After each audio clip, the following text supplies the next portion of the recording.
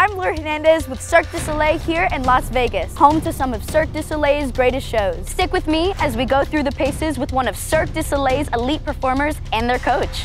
Today's workout is all about love. We'll be working out with Alberto, a performer in the Beatles' Love. Love is a show filled with dancing, acrobatics, and the music from the Beatles. Alberto performs the aerial rope act, which really challenges the core and the upper body. He's here with performance conditioning specialist Matt Miller, who you may recognize from other episodes. They'll show us what kind of workout it takes to feel the love.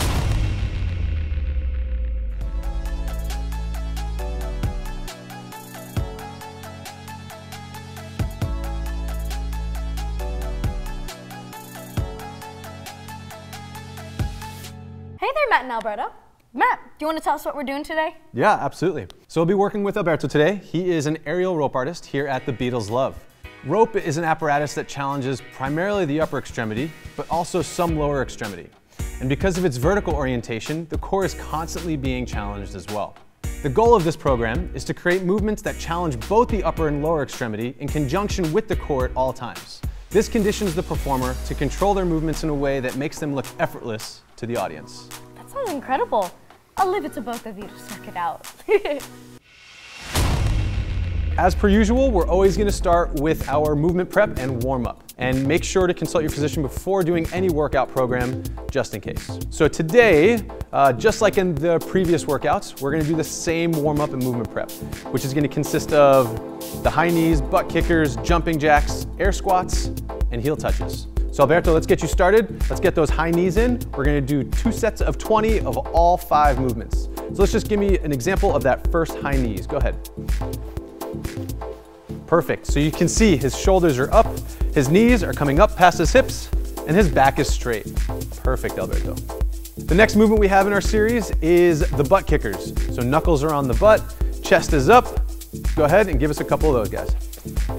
Good. As you can see, his knees staying underneath his hips, his chest is staying up, and he's fully contracting those hamstrings for each rep. Perfect, Alberto, thank you. All right, the next one we have up is jumping jacks. So for jumping jacks, the one little caveat that we want to make sure we do is keeping those elbows straight in order to warm up those shoulders as much as we can. Perfect. So as you can see, he's keeping those elbows straight, and more importantly, as he gets to the top, he's keeping those arms behind his ears to keep that posterior chain of those shoulders involved as well. Perfect. The fourth movement is air squats. So he's going to start with his feet underneath his shoulders. He's going to place his hands out in front of him, and he's going to drive those knees out a little bit to keep them over the toes. The first movement he's going to do is drive those hips back and then drop his butt down below his knees. Good, Alberto, go ahead and rep a couple of those out. Excellent. Try to drop a little bit deeper. There we go. Good. There it is. Excellent. Perfect. Great job. And the last and final movement we're going to do in this series is a twisting heel touch. So go ahead and open that stance up, turn those toes out, keep those hands out to the side. Good. Pushing that butt back to initiate the movement. Go ahead and twist down and reach behind that foot. Good. And initially, if you're not mobile enough to reach behind the heel, you can start reaching just behind the knee and try to, with each repetition, to reach further and further down. But remember to always drive those hips back and keep your chest up. Perfect, Bert. Awesome. All right. So now that we've finished that part, we're going to move into the active mobility part. So we're going to go into that first section of the hip flow, which is that lunge. Good. So lunging in here, place that hand on your knee. Yep, right hand comes up. And the active portion of this is he's going to drive his hips forward. We're going to try to open up the front of that right hip as much as we can. Nice job, Bert. Perfect. All right. Doing each of these, we want to do 2 sets of 15 to 20 seconds of each of these movements. Go ahead and drop down both hands to the inside. The effort here is we want to keep those hips down and that chest up. This will increase the stretch and the mobility of that outside left hip. Good, Alberto. Next one, place that right hand a little bit closer to the inside. We're going to open up that shoulder. And now we're going to involve a little bit of thoracic mobility along with the hips. Good, Alberto. Last one of the series, you're going to sit back onto that knee. We're going to straighten out that front leg. Good. What we want to do here is the active part of this one is we want to dorsiflex those toes up to the knee. We're going to squeeze the quad. and that will inhibit the hamstrings and allow them to stretch. So from here, Alberto, squeeze those quads, pull those toes up, and go ahead and lean forward into that stretch, keeping your back straight. Awesome. Just gonna hang on to this for a couple seconds. And then a mid-stretch change if you want. You could bend the knee just a hair, and that will change from behind the knee and kind of get it more into the belly of the muscle. Perfect. And you'll just repeat that on the other side and go through 2 sets of 15 to 20 seconds for each movement. All right, so now that we've finished our warm-up and movement prep, we're gonna move into our strengthening portion of the workout. So for Alberto, being a rope aerialist, we need to make sure that we're incorporating as much core into all of the movements that he does. So today we're gonna do 3 movements, all using the suspension straps. So the first one is his lower extremity movement. So Alberto, I'm gonna have you lay down on your back. What we're gonna do is we're gonna get them to slide his heels up into the straps. Perfect. Good. And then for this one, it's all about hips and core, right? So there's 3 steps to this one. What we want to do is first, drive the hips up as high as we can. Second, we want to keep the hips up and tuck the knees in as deep as we can. Good. And then keeping the knees tucked, I want you to drive your hips up as high as you can. And now we're going to go down the same way. So halfway down, all the way out, all the way down. Perfect. Let's do a couple more of those. So hips up, tuck your knees in, drive your hips up, down, out, and down. Good. So this is going to force Alberto to keep his hamstrings engaged as he's engaging his hips and his trunk. Perfect. Let's do one more.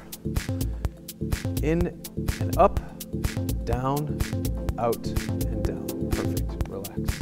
All right. Moving on to the next one, we're going to flip your body over. This time we're going to incorporate pushing and trunk. So your feet will go into the straps. Perfect, just like so. You're gonna come up into the top of the push-up. Excellent. And what we're gonna do is we're going to involve both a tuck with a press. So I'm gonna ask you to do is go down to your chest, so your chest is the only thing touching. And simultaneously, as you push away from the floor, you are gonna pull your knees into your chest. So press up and tuck.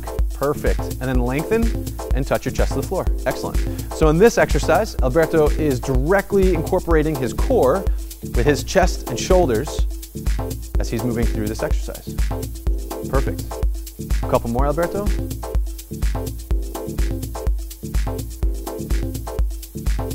Excellent. Good. The last movement is more pulling and rotation.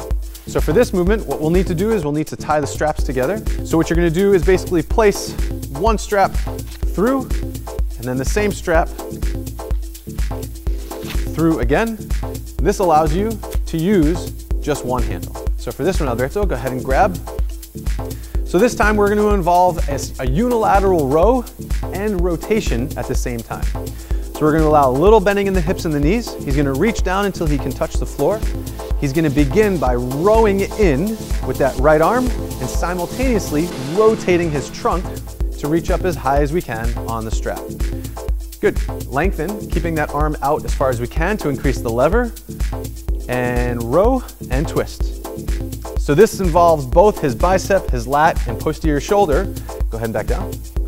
As he simultaneously rotates his trunk. Perfect.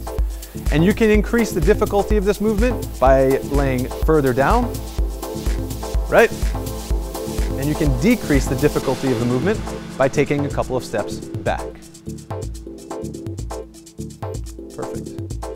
And what we'll do for this series is you'll do each movement for 3 sets of 10.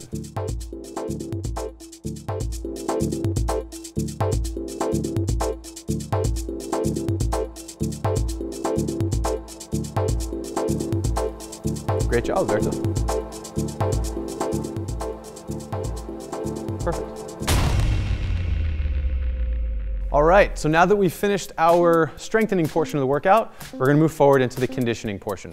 So again, we wanna continue challenging Alberto by constantly challenging his core with the extremities at the same time. So for this workout, he is primarily going to be doing an L-sit. So go ahead and hop into the parallettes for me.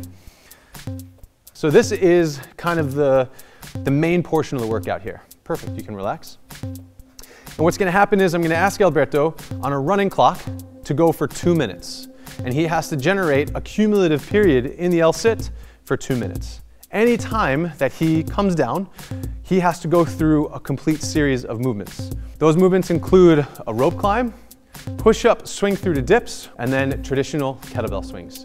And he'll do 1 rope climb, 10 push-up swing throughs, and 20 kettlebell swings. Once he's completed with that, he'll go back to the L-sits and continue wherever he left off. So if he had gone through 30 or 40 seconds, he picks up right where he left off. The workout is complete once he's finished 2 minutes in an L-sit. Let's demonstrate these movements.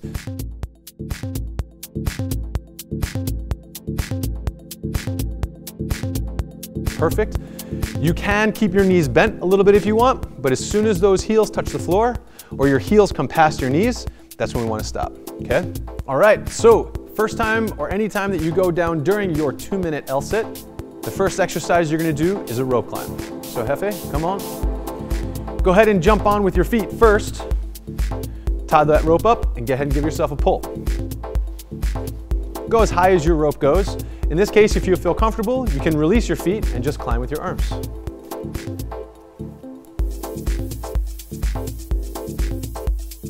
Excellent. The third movement is a push-up, swing through to dip.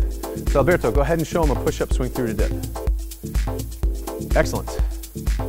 So in here, when he does the push-up, both his shoulders and his hips lower at the same rate.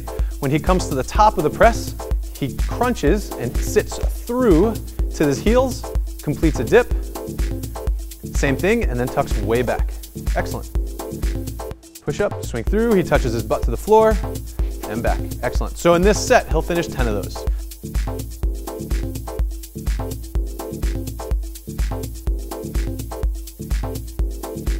When he finishes his 10 here, he will stand up, and he'll do 20 kettlebell swings. So he's going to primarily use his hips, good, to drive the exercise, which is going to challenge his hips and his hamstrings while forcing his core to stay engaged in order to support the weight. Perfect. And again, you're going to run through these 3 exercises every time you come down from your L-sit until you've completed 2 minutes in a cumulative L-sit. Alberto, you coming down?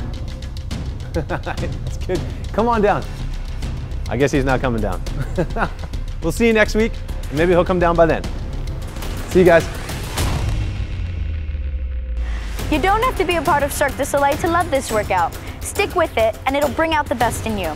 Don't forget to get active with Cirque du Soleil on our next episode. Click around and you'll find more.